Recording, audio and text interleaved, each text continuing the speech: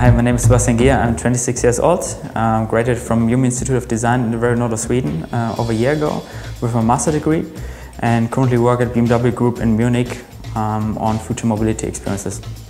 And in the past, I worked in Europe and US in design innovations, agencies, innovation agencies, and in-house departments on different projects in different industries, for example, transportation, mobility, healthcare, and consumer electronics. I think working in or getting some experience in aviation, I think, was a great preparation for working in mobility, because actually there are a lot of similarities. Designing an experience for somebody in a kind of defined space where the person is sitting for a longer time, and actually it's a very passive experience, right? The person doesn't have to drive in the airplane. So actually there are a lot of similarities if you think of how to design an experience for a person sitting in an airplane compared to a person sitting in a vehicle. But actually there are more opportunities and more flexibility in the vehicle space, obviously. But there are a lot of learnings because the aviation industry had to solve a lot of problems already when designing for that kind of experience. So yeah, there's a lot of cross-learning from aviation to mobility, and definitely some similarities. And then also, aviation always has been about the service, not so much product-centric, and this is also matching with some of the trends we see in mobility. Yeah, if you look at the user needs in if somebody sits in an airplane in the aviation experience, actually a lot of similarities also to the experience in the vehicle. So, for example, things people do in an airplane, like reading, like sleeping, watching movies, and so on. So these kind of experiences that in the future also has to be, could be interesting for vehicles, obviously. So yeah, so definitely some of the use cases are very similar. BMW Explore is actually my master thesis. It was a collaboration between Umeå Institute of Design in the very north of Sweden and BMW Group. And the aim of the project was really to apply human-centered design in the context of mobility and be really user-driven. And in the end, it's a strategic mobility service experience for BMW. And the project was really open from the beginning, so it wasn't a freeze result. It doesn't have to be something digital or something physical. So it was very much driven by the user insights and user feedback. So prototyping played a huge role in the project. Very early on, I started to prototype, build mock-ups, both digital but also physical, and then got feedback from users. Is this the right problem that I'm solving? Is that the right way I'm solving the problem? And then getting feedback along the process as the concepts got more refined, and it was very helpful. And then also what I figured out in this project was that actually using the space, so the vehicle, actually the actual context where you're designing for, is a great way to boost your empathy and your understanding for the user situation. So I often actually did a lot of design, doing and thinking in the vehicle, for example, and prototype and brainstorm there. Or also being on the road, brainstorming in that situation. That really helped to help the creativity and the empathy, I think. Yeah, if you try to solve such a complex user scenario like mobility, where it's many touch points and it's a quite long interaction, actually it needs multiple design disciplines to really create an experience that tries to solve different things on that long journey. But it's not a use case just for mobility, it's general if you design for such complex user scenarios.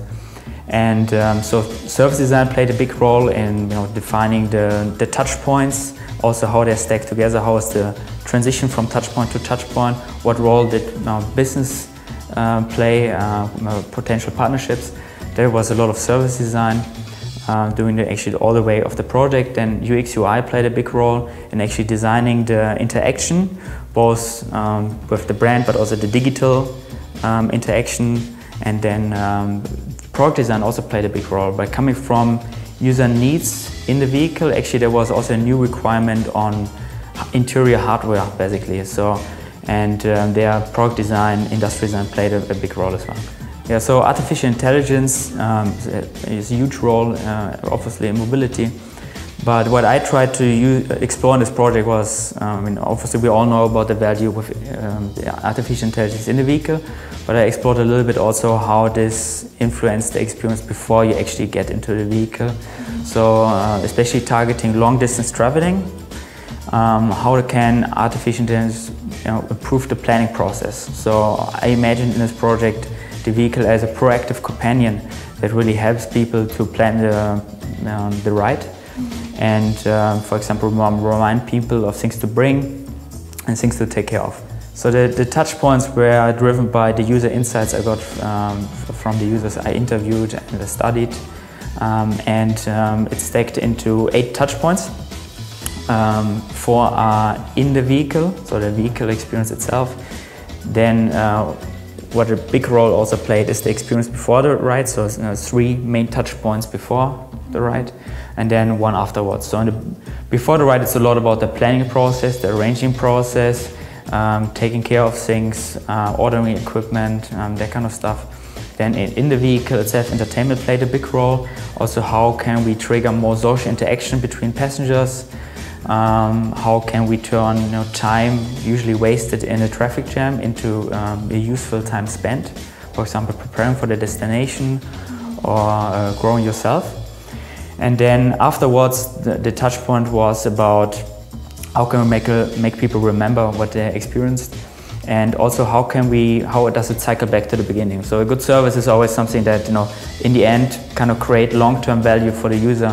So how can it cycle back to the beginning, and how can you actually create user loyalty? So in this project I explored also how mobility can really be a platform for curated experiences. And these curated experiences could include everything you would need for the journey, and the vehicle would basically be the enabler for such experiences. So it could include equipment you would probably need, the destination, potential tickets.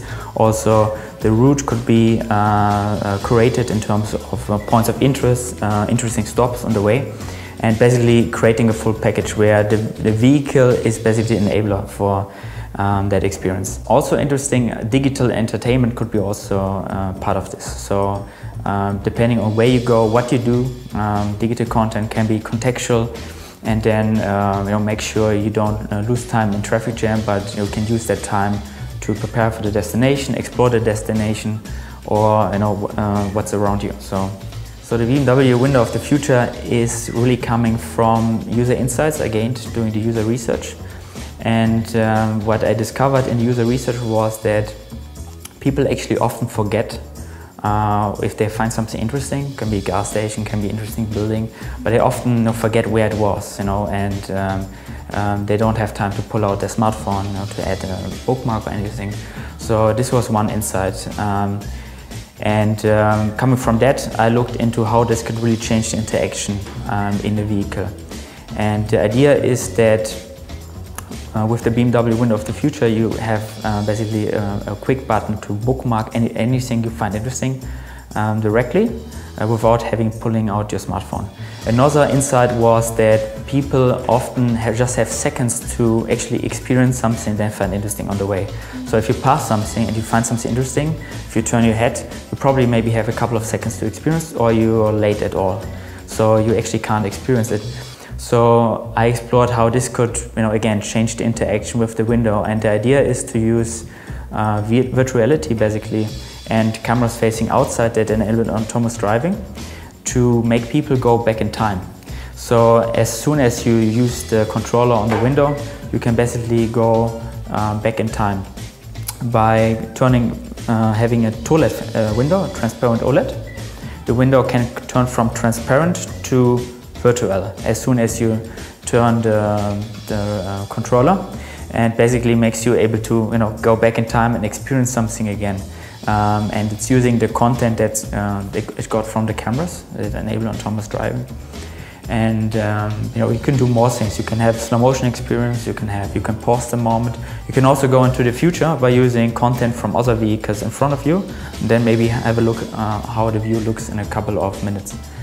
So another aspect of the BMW window of the future was the aspect of augmented reality. So the window would enable contextual storytelling.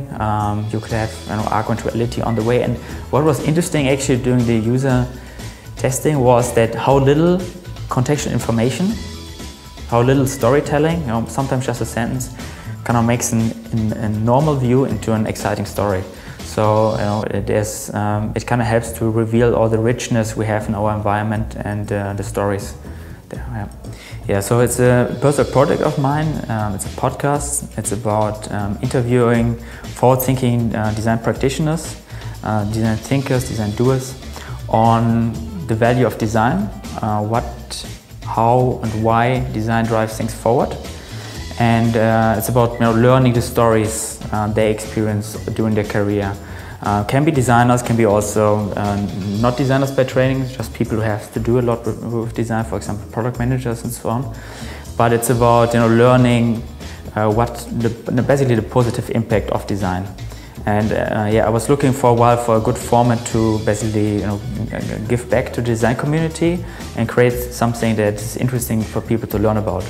So I look forward to the conversations. Yeah, so it's regardless of industries. Actually, I think the mix of industries makes it interesting. So it can be automotive, can be healthcare, can be finance, can be different industries. I think, and then what's interesting is really the learnings and kind of the similarities you maybe see between industries. And I think the kind of things they share and they are common.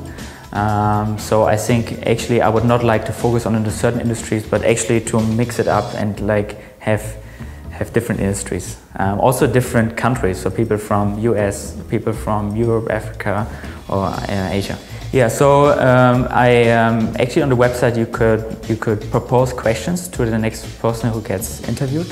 So I will gather the questions, maybe have some of myself I would like to ask. It's open. So if people give me feedback, they want to learn something about you can propose certain people to interview, and then I can try to if I can make the connection. Yeah, thank you so much, Intellius, for the interview. I really enjoyed it, and I'm really much looking forward to the conference here in Lviv over the next days, and meeting the other speakers, meeting people from the audience, and connect to also the startup scene in Ukraine. So it's my first time actually here, so I'm super excited.